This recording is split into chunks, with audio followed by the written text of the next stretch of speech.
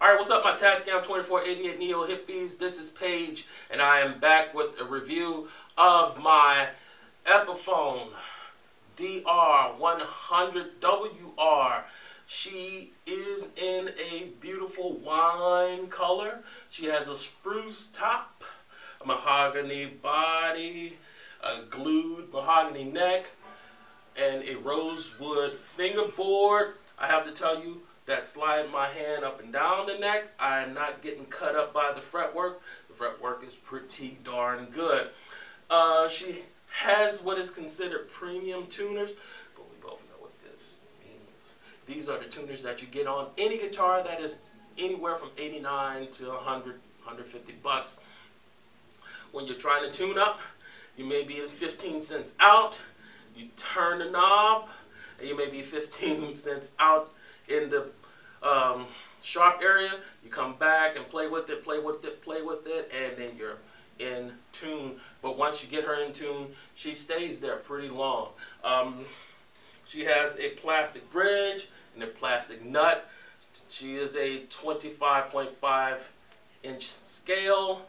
And of course we have the dot inlays. So let's give her a nice, oh, and another thing, like on my 12 string, she has this little E on the pick guard, but this time it's not a, a pull-off sticker. It's actually in with the plastic on the pick guard. So that's another beautiful thing about her. And she comes in right about $100, but I've seen it on eBay for about $89, and of course I've seen it at other music stores for $129. So let's go ahead and give her a listen. Just gonna strum a basic E chord, A9.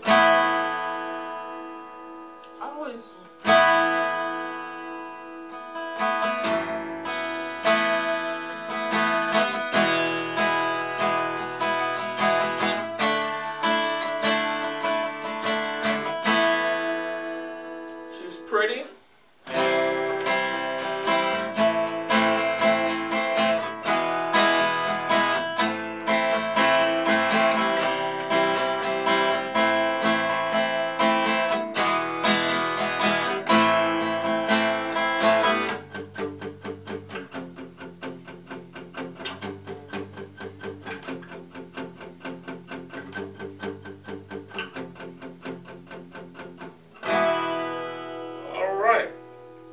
I think she is really affordable, and she has that affordable sound, but we don't always need to spend a couple $1,000s or over $500 for something.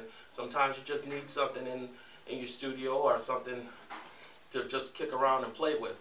I have nothing against inexpensive equipment. I love it, and I think you would love one of these too. Go ahead and pick one up. Go and check one out at your local music store. I was getting ready to say Guitar Center because that's all I have in this area.